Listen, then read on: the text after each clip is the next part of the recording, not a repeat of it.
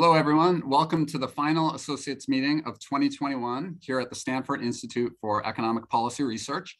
I'm Mark Duggan, the Trione Director of SIEPR, and I'm very grateful that you're able to join us for today's discussion with California's Lieutenant Governor Eleni Kounalakis. Before I properly introduce the Lieutenant Governor, I want to take a few moments to thank all of you for being part of our community in another extraordinary year. I know we were all hoping to be able to gather together by now. And while there are still, I'm here in the SIEPR building right now, and I wish we were here in the SIEPR building, but we aren't. But while there are still lots of challenges before us with COVID, I'm very optimistic that there is indeed a light at the end of this very long tunnel. And I'm looking forward to hopefully seeing many of you on campus during the year ahead. Being able to stay connected through our virtual events has been incredibly important to all of us here at SIEPR.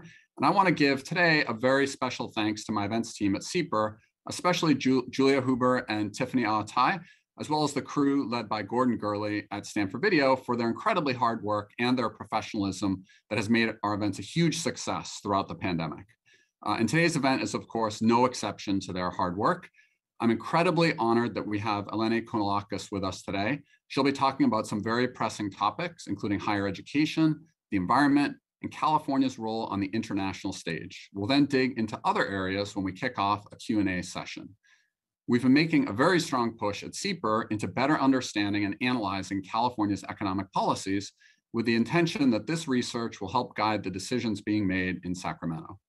Producing research that leads to better policies is core to our mission at SIEPR, and being able to connect with officials in charge of the world's 5th largest economy is an extremely important opportunity and I think responsibility for all of us at SIEPR. On that note, we have recently launched the California Policy Research Initiative, or CAPRI for short, which is facilitating a significant amount of California-focused research here at SIEPR. And we've also partnered with California 100, a philanthropically funded initiative to develop a policy roadmap for the next century of California's development. So it's really perfect that we have California's Lieutenant Governor with us at SIEPR today.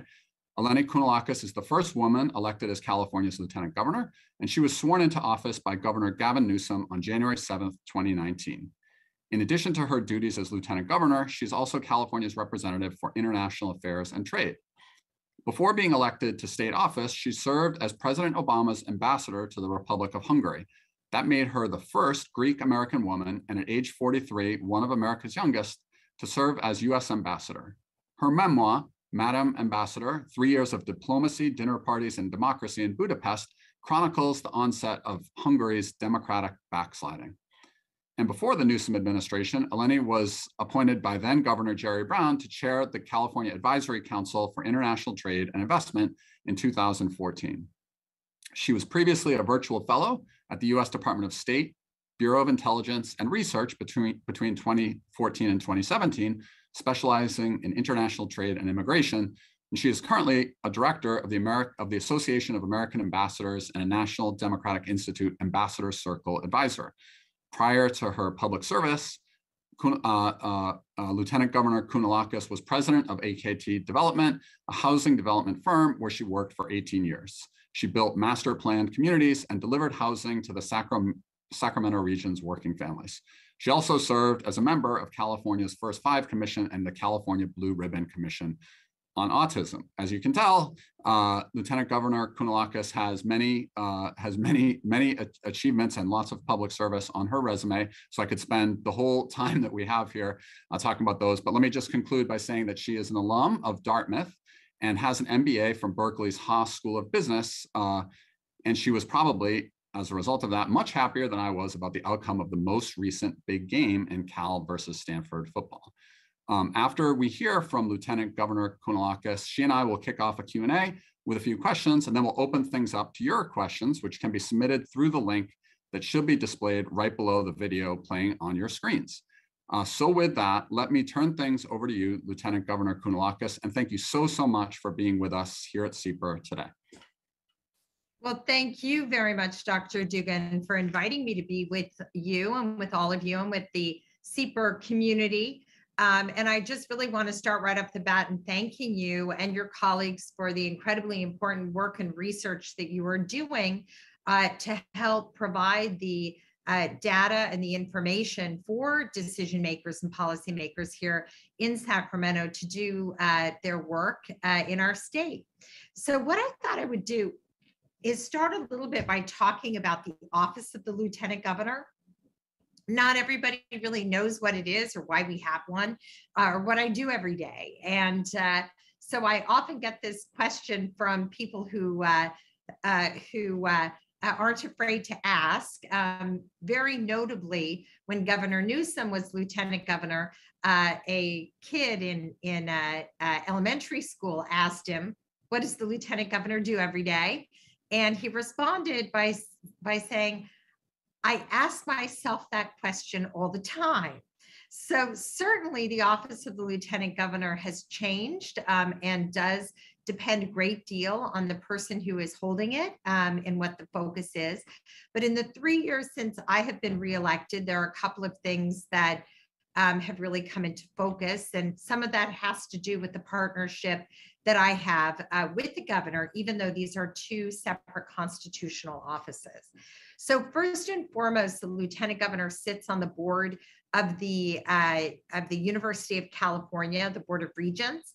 Lieutenant Governor also sits on the board of the Cal State University system. And last year, through our efforts and working with the governor and the legislature, the Lieutenant Governor now sits on the Board of Governors for the California Community College system. So now the LG is the only person who sits on all three boards of public higher education in the state. This is something that I set out to do in order to really crystallize that this office has a very important coordinating role when it comes to public higher ed in the state of California. The second thing that the Lieutenant Governor does is sit on the State Lands Commission. There are only 3 members of the State Lands Commission, and the chair of the commission alternates between 2 of the members, the Lieutenant Governor and the state controller, who's currently Betty Yee. So every other year, the Lieutenant Governor is the chair. When you are the chair, you also serve on the Coastal Commission and the Ocean Protections Council. So State Lands oversees control of about 5 million acres of California land. The vast majority of that is underwater, including 3 miles off the coast of our state. So all of those legacy oil operations that go on, and enormous amount of activities where water meets the land are within the jurisdiction. And as you can imagine, for our state, this brings into focus a lot of issues around environmental protection. Beyond that, people often say that the office of the Lieutenant Governor is a bully pulpit. And one area where I use the bully pulpit, as you noted, I am the first woman ever to be elected to this role. I had never been elected to public office before. One of my mentors, Hillary Clinton, called for women to stand up and run for office after her loss in 2016. So in 2018, I was among the hundreds, thousands of women across the country who stood up and ran and won. And then finally, I mentioned my cooperation with the governor. The governor and I have known each other for a long time. I did come out of the business sector. I came out of the housing industry. I have my MBA from UC Berkeley. And so he asked me to serve on his Council of Economic Advisors, which I'm very happy to do. These are his Council of Economists who advise his finance office on policy priorities for the budget. So I have the opportunity to sit in on those meetings and really hear the process that the governor has put in place with his economic advisors and his finance department to help create the priorities, take his policy priorities and turn them into budget priorities. And then I also, and this is actually, I think of everything, the area that probably takes up you know, if not the most significant portion of my time, a very large part of it. And that is, he signed an executive order. Actually, that's it behind me. Early on, just a few weeks after we were both sworn in, to serve as California's representative for international affairs and trade. Again, I'm a former United States ambassador. I served for 3.5 years in the Obama administration in Budapest. And California's the importance of trade and investment to California cannot be overstated. About 20% of California jobs come from trade and tourism. And we sit on the Pacific Rim. We have extraordinary person-to-person contacts around the world. We are the #1 destination for most immigrant populations. And we have disproportionately benefited from the United States' generous immigration policies, in that we are 27% foreign born in the state of California. And we are absolutely clear that this has contributed greatly to California being the 5th largest economy in the world. In addition, of course, to having a very rich social fabric, and being at the forefront of innovation with so much talent that comes to our state. So that's a little bit about what I do. Maybe one quick word to add to your very gracious introduction, Dr. Duggan, which is a little bit about my own California experience. It may be no wonder that I am so proud of California's profile of our immigration and first-gen population. My father was an immigrant. He came from Greece after the Second World War, from very humble beginnings. My grandmother never went to school for a single day. She never learned to read, never learned to write. And she believed in this country, and my grandfather went along with it. It really was my grandmother who was very important in our immigrant story. But she let my father come to California as a young teenager to work in the fields as a farm worker. And he made his way from the fields of Lodi to the classrooms at Sacramento State University. Didn't quite graduate. I was the first in my family to go to a 4-year college and graduate. But he got a great education, and he changed the trajectory of his life and my life. And in fact, I would argue even my children's life, considering I have a sophomore at Stanford right now, and you can't imagine how proud we are of that. So, so with that, Professor Duggan, I am open to your questions. Great. Thanks so much, Lieutenant Governor. So should we do Eleni and Mark? We can do, or yeah? That sounds great. Okay, great. So I'm Mark. No, even most of my students don't call me professor after the first class. So this is great. But I'm so happy to have you here, and curious, would love to hear sometime what your son thinks of Stanford, but that's a topic for another day. We're talking about California policy today. So I've now resided in California for 7.5 years. And it's been a great time. Before that, I was mainly on the East Coast, a little bit in the Midwest, but it's really an incredible place to live, and I feel so fortunate to live here. But we've got some challenges that are always there's always challenges on the horizon, and so one thing that I just want to tee up for you to hear your thoughts on is, obviously, since I was myself a student, an undergraduate, many years ago, I sort of looked to California as this amazing place and as this driver of technology and innovation, and just really just an incredible locomotive of economic strength for the country and really for the world.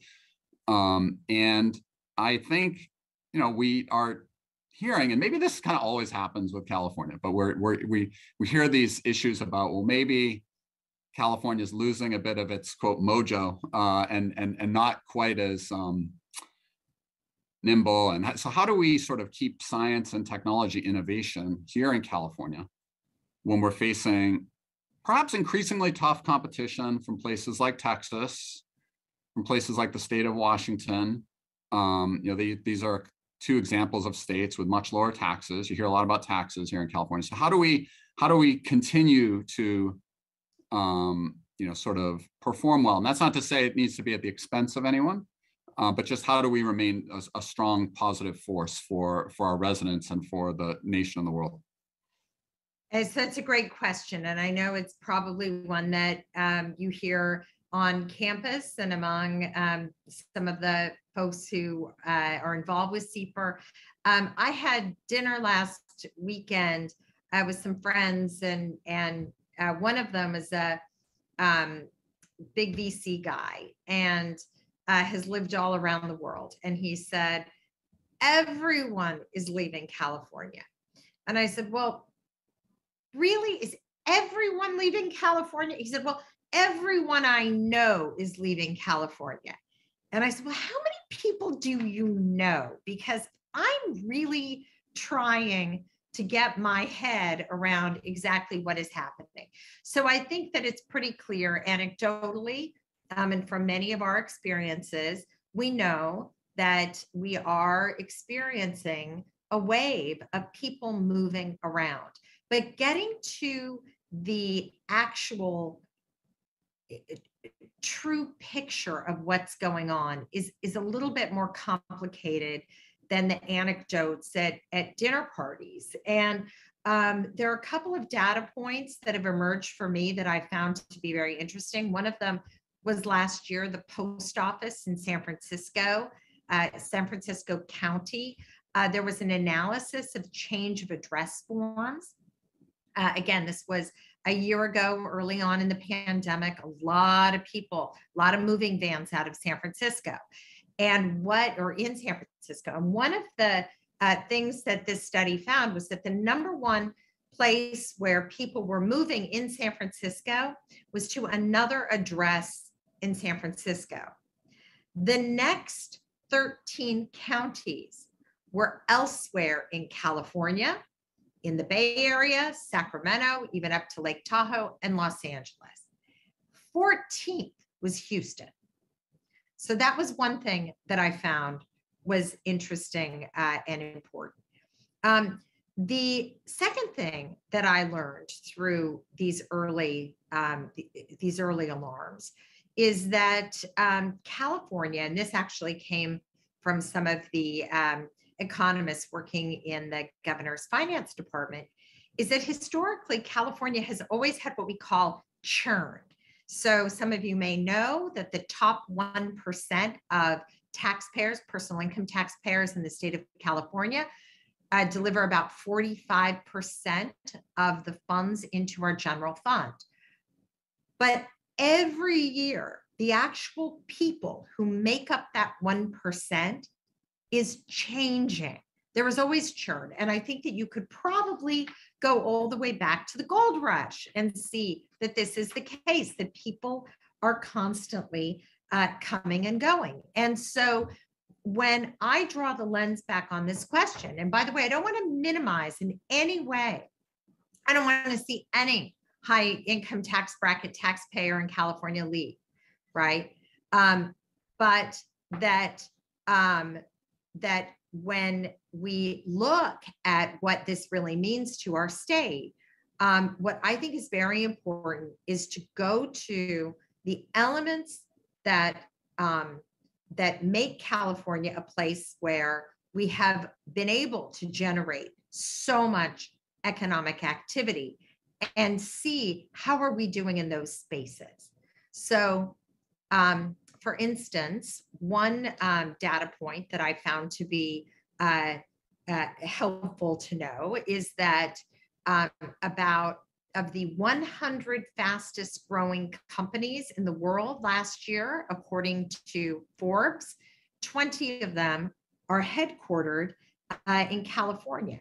In 2020, Silicon Valley set a record with 43 startups worth more than $1 billion.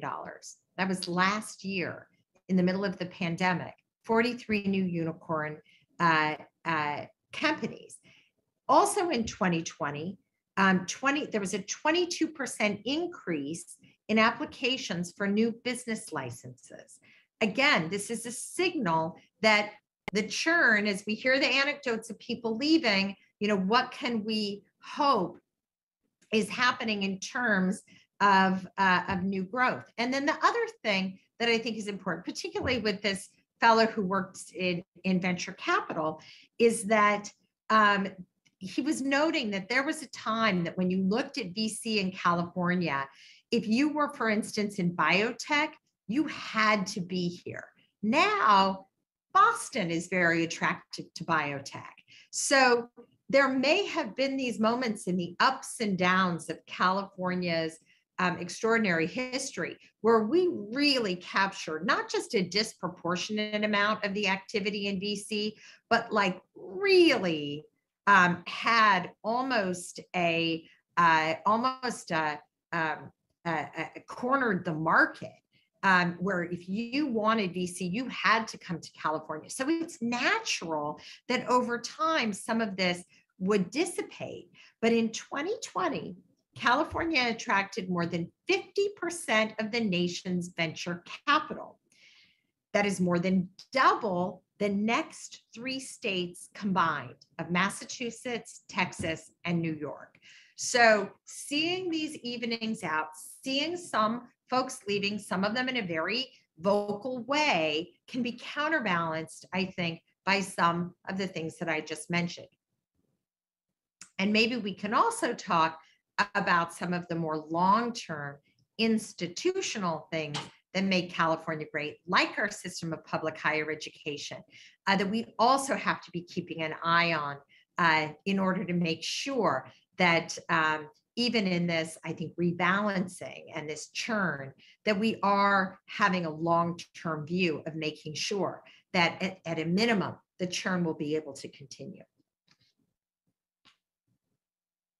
Thanks so much for that. So, yeah, I have to say, having lived here 7.5 years, I've heard a lot of anecdotes, a lot of stories, but that data is super helpful. And I think also, I don't know, I've lived in a lot of other places. It is hard to beat the outdoors opportunities here in California, and just the array of different options in terms of things with family and friends and so forth. So it's a great state. I'm a big fan, but we can always do better. So but on that sort of note, I want to sort of tap a little bit your considerable expertise in the international arena. And you have this significant experience as an ambassador in the Obama administration. They had you stay around much longer than they had me stay around. They only had me stay around 15 months, but it was an honor to serve when I did at the Council of Economic Advisors there. But with that sort of experience, and just think about it from your lieutenant governor role, how do you think about California's foreign policy over the longer term, even over the next 100 years, in terms of its initiatives, its engagement with public and private stakeholders, staffing, and so forth? And I mentioned this, as you noted, California, about 27% of the state is foreign born, and that's about twice as large as the rest of the US. So if you take all other states in the US and exclude California, we're about twice as high. So it's a huge deal here. So I'd love to hear your thoughts on that. And by the way, we have a ton of great questions that have come in. So it is, but these first few are going to be mine. So with that, yeah, I'm curious, hear your thoughts. So I'll tell you, I love hearing you talk about how much you like California. I am born and raised here. I've lived in lots of different places in the world, and I love our state. And I think there's no question that the geography alone, plus all of the infrastructure that exists here, the physical infrastructure, but the parks and the open spaces and the Golden Gate Bridge, which I love to go on a walk, on walks down on Crissy Field, like all of that is a huge advantage to us, and is part of our long-term draw. But one of the other things, if there's anything I think that really makes me proud, is when I walk around and I see every day, whether it's going to the grocery store or walking on Stanford's campus, the evidence of being 27% foreign born. Think about that. 1 in 4 Californians born outside of the country. 1 of 2 of us have at least one foreign-born parent, and you see it and you experience it, and it's an incredible thing. And so when I draw back the lens on democracy in the world, no place is doing more to prove that people can come from anywhere. People can be of any ethnicity, of any sexual orientation, of any family history or other types of traditions, and come to California and show how well we can all get along when we have this open, welcoming society that allows for equal opportunity. And again, we're very focused on equity issues right now in the state. I know Stanford University is too. Equity is a big part of it, but we benefit from having the evidence of the success of California being what we often would talk about of the success of the United States, of being a nation of immigrants. So, so in terms of kind of the view of California and foreign policy, let me just start by saying that it's very deeply rooted in me that the importance of American leadership in the world is very important. And I was raised a patriot, and my time as a U.S. ambassador only deepened my faith in our country and my belief in the importance of American leadership in the world, with all of our faults. That what Madeleine Albright often said, which is that we are the indispensable nation. I believe that. And so when I think about this role that I've been fortunate to take on in representing California internationally, I always start with the recognition that we're not looking to subvert the U.S. government. We want to deliver the California message and our priorities on the world stage, always to the degree that we can, in concert with U.S. foreign policy. But as you can imagine, there were some challenges during the Trump administration, because there are several areas where our values were just diametrically opposed to some of his rhetoric. Starting with some of his rhetoric around immigration, but more technically when it came to the issue of climate change. So this was complicated for us, and the way that we tried to approach engaging on the issue of climate change was very much the way the Biden administration has set things up, and very much how I think would be beneficial for the United States to lead on the issue of climate change in the future. And that is as a standalone issue. So I attended the Belt and Road Conference just a few weeks into my role as Lieutenant Governor back in 2019. And I peeled it off, and I worked, by the way, with my former colleagues at the State Department, as well as folks at the embassy in Beijing, to make sure that what I was doing there at the subnational level was talking about what California is doing on climate, and how strongly we believe that everyone needs to do everything possible to deal with this existential threat to us all. So during the Trump years, by the way, the federal government sued us and tried to strip away the ability of California to set our emission standards. Now, California has set our emission standards and had this authority since the 1970s, and in a bipartisan way, advanced what we now have in our 2045 goals of being carbon neutral. We also have not just bipartisan engagement in investing in innovation around climate solutions, but we also have an extremely robust private sector investment in scaling up on climate solutions. So I think if there's one area where our international engagement is here to stay and very meaningful in the world, it is in our leadership in climate. And again, something I know that SIEPR understands is an important area both for investment, but also for public policy in the future. And maybe actually, well, no, we can talk about that later. But just to really summarize our priorities for the state of California in our foreign engagement, there really are three areas. So it's international trade and investment. We have the largest port infrastructure in the country at Long Beach and LA. 20%, as I noted, of our jobs in our state come from international trade and tourism. And third is climate. Thanks so much for that. I want to circle back to an issue that we were talking about early on, and then I'm going to pivot to some, I hope, questions from our audience, because there are some good ones coming in related to climate, actually. But on the education front, so education, thank you for sharing that information about being on the 3 boards. That's a lot of students who attend those places, UC, Cal State, and the community colleges. That's many, many, many, many Californians who attend there. So on this, it's between 2.5 and 3 million students. Right.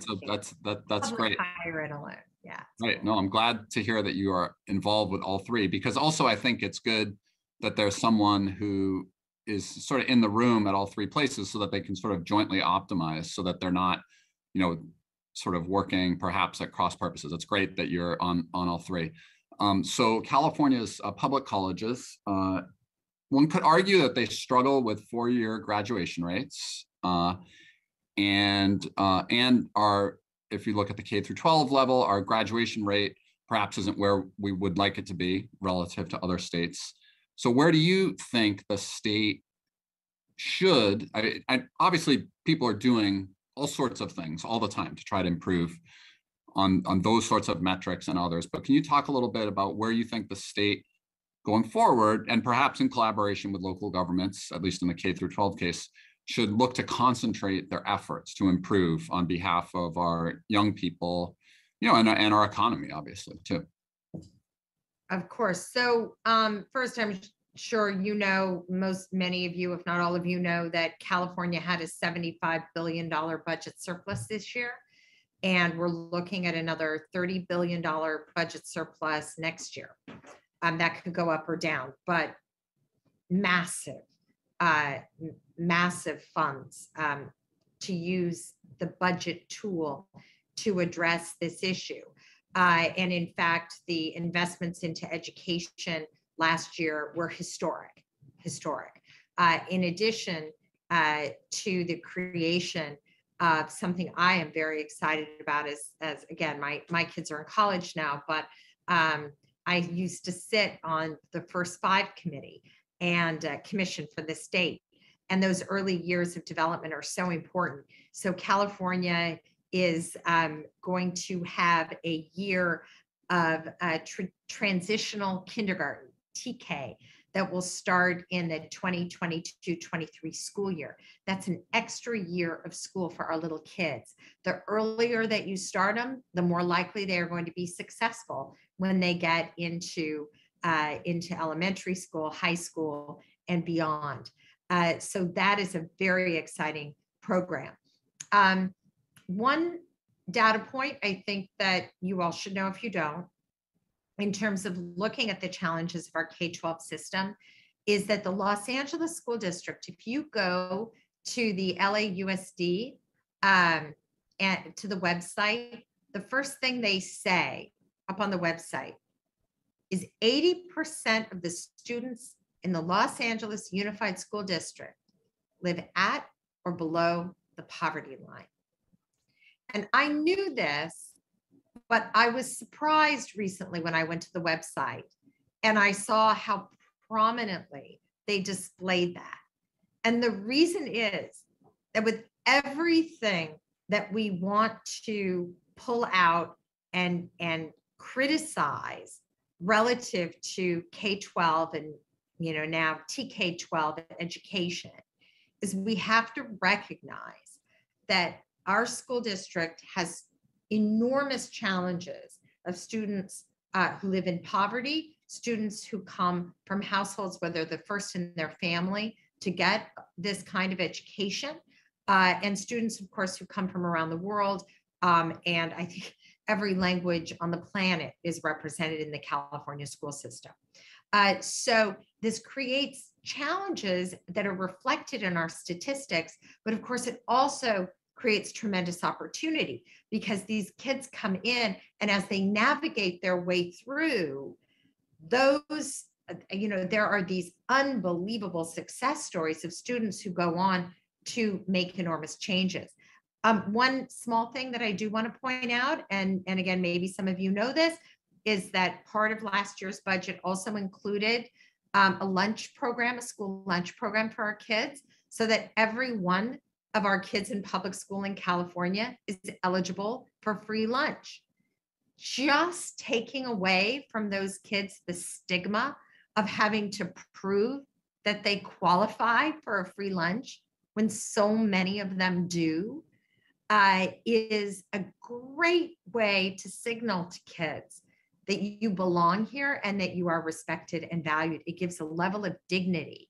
And I'm so proud of our state and so grateful to our personal income taxpayers to be able to provide that. So when it comes to four-year graduation rates, we could go into detail. Again, we're talking about a massive system of public higher ed. We're talking about a system that is, particularly from the community college system with the associate's degree for transfer into the CSU and the UC system, super, super complicated. This is not, again, my two kids, I've got one at Stanford, one at USC. For them and most of their friends, the idea that it's going to take them more than 4 years is inconceivable. And yet, as you know, at our CSU system, only about 33% of the kids who go directly from high school into the CSU, only about 1 in 3 are going to graduate in 4 years. Now, for your listeners, that might just be shocking. But 6 years ago, that number was 1 in 5. That students who came out of high school, directly out of high school into the CSU, only 1 in 5 graduated in 4 years, 6 years ago. And because of some initiatives that have taken place, especially reform of remedial education, now those kids are graduating at a rate, so students are graduating at a rate of 1 in 3. And the reason I think that this is an important statistic is, one, yes, you are right, there are challenges. Number 2, in the last 6 years, we've made progress. And number 3, we have the capacity within government and within our public institutions to fix stuff. And that's very encouraging. And so, again, there are a lot of things left to do. One of them, I actually had a briefing today on the technology that's being implemented that will allow students tools to plan how to graduate, by how to figure out what classes to take and when, and allow the professors to understand when is most optimal for them to offer their courses for students to be able to take them toward their majors. And these digital tools that have been available in private higher ed are making their way into our public system now, and really helping students navigate. One more point. About 1/3 of the students at the CSU are the first in their family to go to college.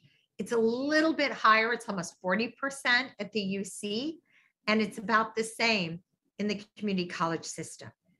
This is unfathomable to any other place in the world, that somewhere between 30 to 40% of the students are the first in their family to go to college. When we talk about this public higher education system as the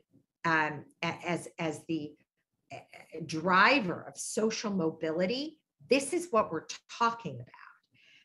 It definitely comes with challenges, but the opportunity is enormous. And so when I think about the long-term infrastructure for California's economic endurance, this is front and center to what gives me great hope that we will be able to continue to thrive. Yeah, thank you so much for that. And I'm so happy that you are as involved as you are with these issues, because as you said, it's incredibly important. I mean, the decisions that we make today matter not just next year, not just next decade, but for many, many years beyond that. So that's great to hear. I have some questions from our audience, but before I go to that, I just have one question for you. As a parent of a Stanford student and a USC student, when they played football earlier this fall, who were you rooting for? I will not be answering that question. And I was a Cal alum. So, but for the big game, is it safe to assume you were happy with the outcome of the big game with Cal handily beating Stanford? Was that? As Lieutenant Governor of the state of California, I'm so proud of all of our sports teams. And the only team that I will say that I am very openly supportive of is Stanford fencing, because my son plays on that team. Wow. Okay, that's great. Okay, so we've got some great questions from our audience, including some from students. So the first question, and I'm not going to be able to get to all of them, so apologies if you send in a question and I don't get to it, but I'll do my best here. Could you please share your vision, or whatever, or the vision for California's role in shaping the transition away from fossil fuels over the coming decades? Sure. So thank you for that. I was in Glasgow. I led California's delegation. We had a huge delegation. First, let me just note how much people around the world look to California and what we're doing in this space. And we have a lot to be proud of. So we started setting ambitious goals in the Schwarzenegger administration for emissions reduction. And we have also showed that as we have reduced our emissions, we have grown our economy. So this alone makes California spotlighted, and people want to know what we're doing and how we're doing it. And there are a couple things. We have the only cap and trade program in the country, which is very important. And that is something, again, that goes back to the Schwarzenegger administration. Jerry Brown Jerry Brown instituted cap and trade. And in the Newsom administration, last year, he signed the first executive order of its kind in the country that said that by 2035, the only new cars that will be able to be sold in California are zero emission vehicles. So in one space, you have the policy, you set these ambitious goals, but then of course, you have to figure out how you're going to get there. And that's obviously a lot harder. So we have incredible programs in our state where for instance, our Energy Commission is investing in innovation. So whether it's public sector dollars going toward pilot projects and innovation, or whether it's this incredible private sector energy, particularly among young people who want to be in this space of transitioning to renewable energy. There is a lot that's happening that has created this ecosystem. And part of the reason why this ecosystem exists, by the way, goes to education, because we have in California, we are the largest consumer market in the country. So if we say, here's our policy, and by the way, companies are going to have to meet this market, and we're the largest consumer market in the country. And then you have the private sector saying, well, wait a second, not only am I going to feel good about this, but I also have the ability to do well and have a profitable company in this space. A lot of that it goes together. And so, for instance, let me talk about Tesla, because Elon Musk has been not very appreciative of what California provided for him. And frankly, I don't think he should be that way. I think he should be a little bit more, give a little bit more recognition to California's role in the success of Tesla, because altogether he benefited by over $1 billion in programs that allowed for Tesla to succeed. So between the tax credits for R&D that he took advantage of, and the rebate programs for people who bought those Teslas, and by my husband included in that, right? And then this very enthusiastic consumer market, educated in the state to believe in the importance of science and environmental protection. All of the ingredients were here for him, and a lot of that came from the public sector's investment. So these are some of the examples. But I've been to battery companies. I have been in meetings with people who are looking to invest in renewable wind, offshore wind. Offshore wind has the potential to be huge for our state.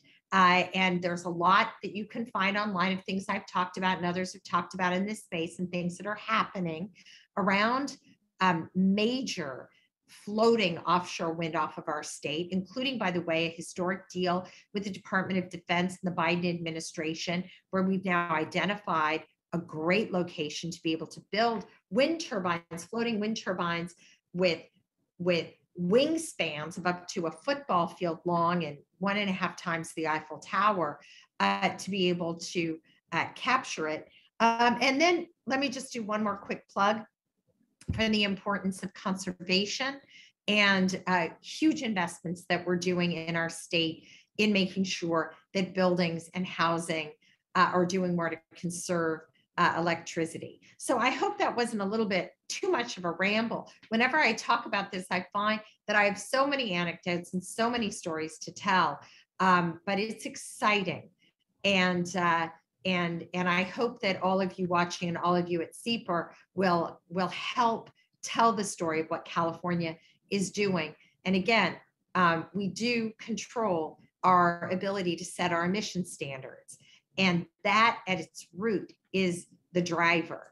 And considering there's so much bipartisan support for this space, I do hope and anticipate that we will continue to be the place where, as the governor likes to say, we are America's coming attraction, and the future happens first.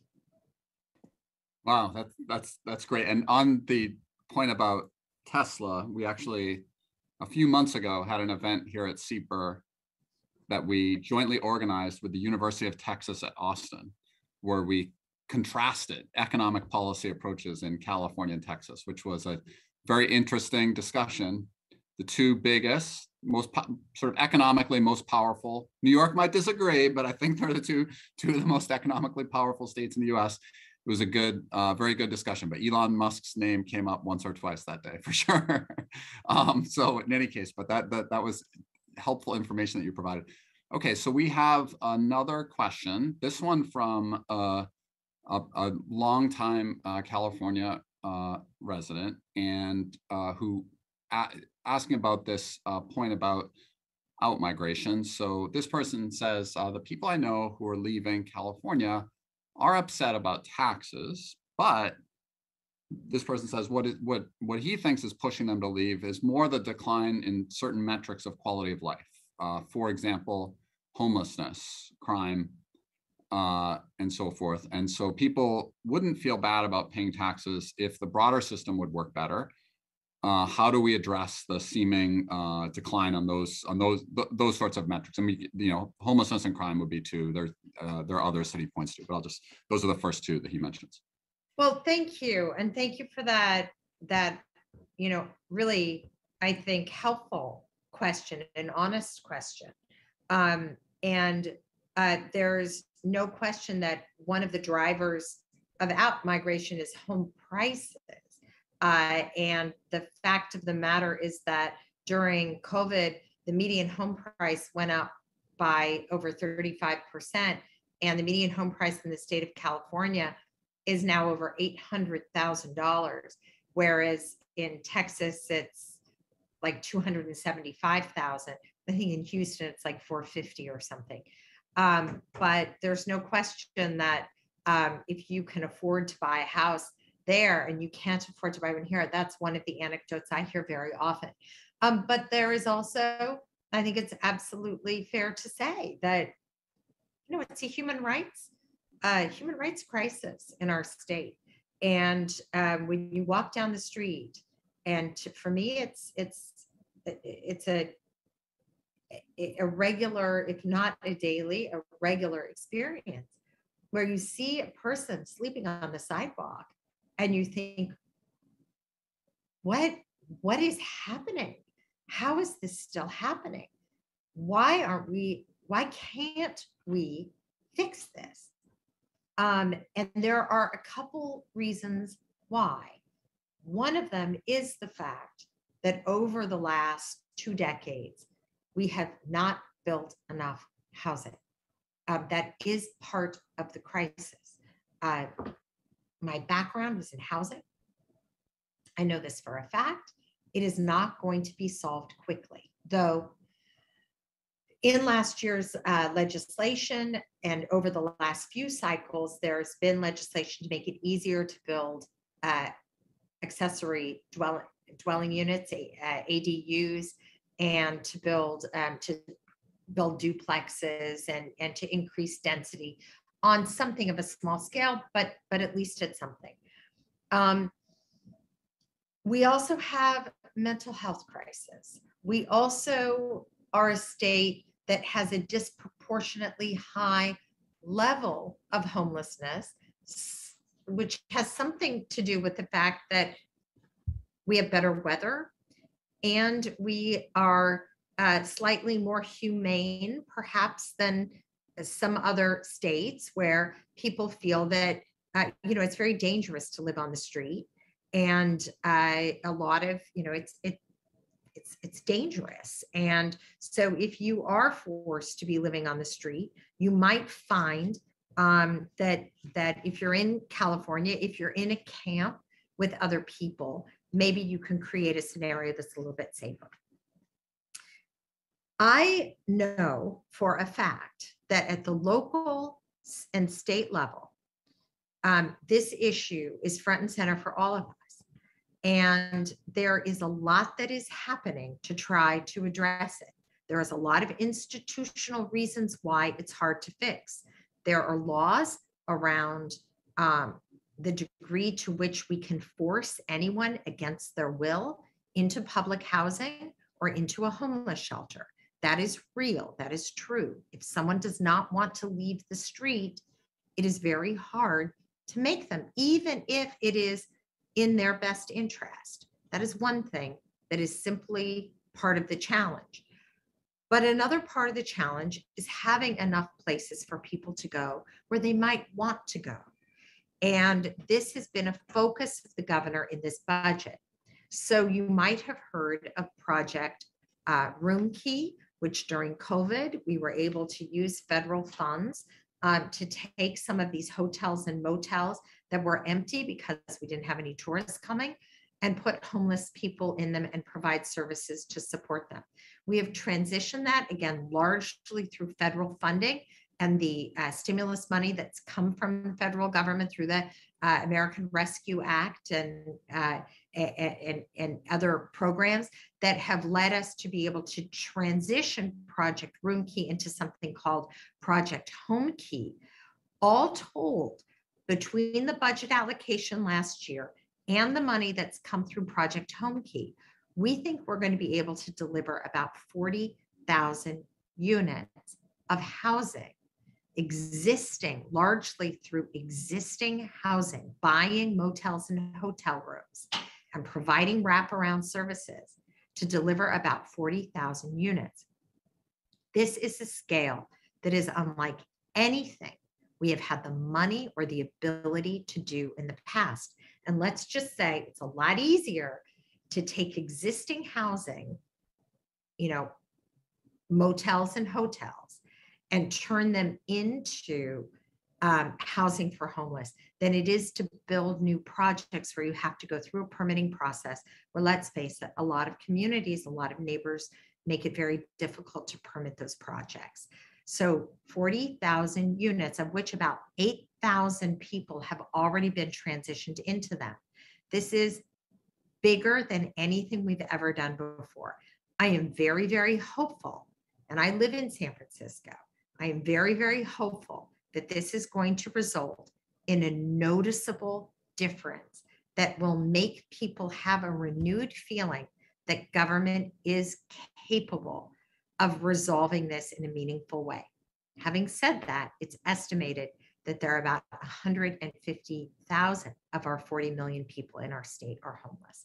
So I may be a little bit less optimistic about being able to resolve this immediately than I am about some of the other things we've talked about, but I am cautiously optimistic that Project Home Key, along with some of the wraparound services and programs that have come out of this massive budget surplus, will result in the kind of difference, to your point, that people walking down the street are going to be able to say, okay, we pay a lot in taxes, but we're doing a good enough job that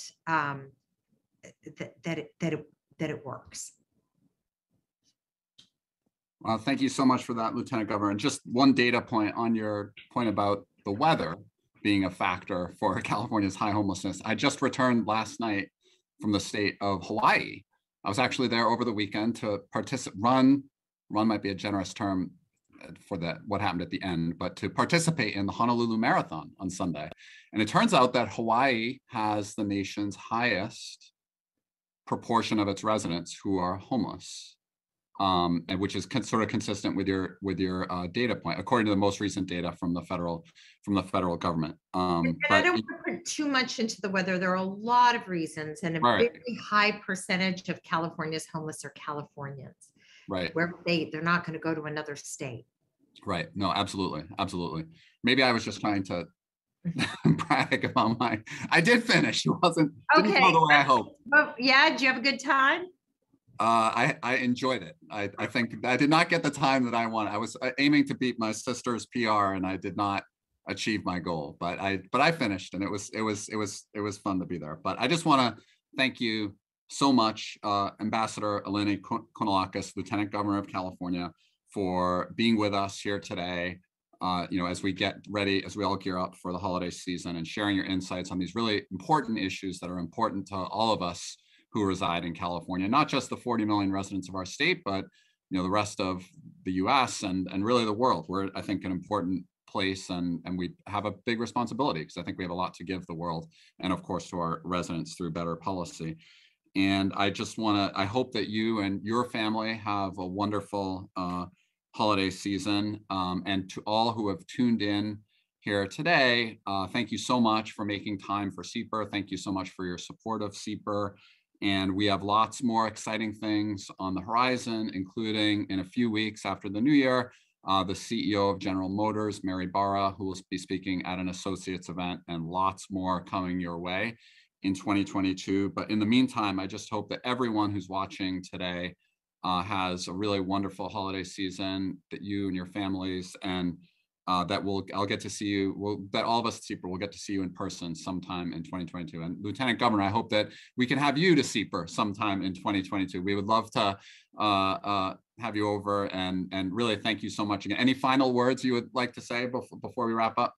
Well, I'd love to come. It gives me an excuse to go check in on my young man there. Yeah. But one thing I didn't mention, and I just like to, because maybe there are people on different political parties. We talked about taxes just very quickly. The SALT deductions that we had in California were really important to us, and those were taken away by the last administration. And I hope that everyone watching who loves our state, who believes that California and our success in California is important for the success of the country, carries the message forward that regardless of who is in office in Washington, D.C., that they should always be looking to ensure that California is able to succeed. Because beyond politics, California's success truly is the success of the country. That's a great, thank you so much for that concluding message, Lieutenant Governor. And once again, thanks for sharing your insights here today. It's really an honor to hear from you, and I'm a big fan, and I think that anytime that you want to come by SIEPR and check in on your, use it as an excuse to check in on your son, the proverbial door is always open. So and we wish you all the best for the holiday season and the year ahead. And for everyone else, happy holidays, and hope to see you really, really soon. Thank you so much for being with us today. Thank you, Mark.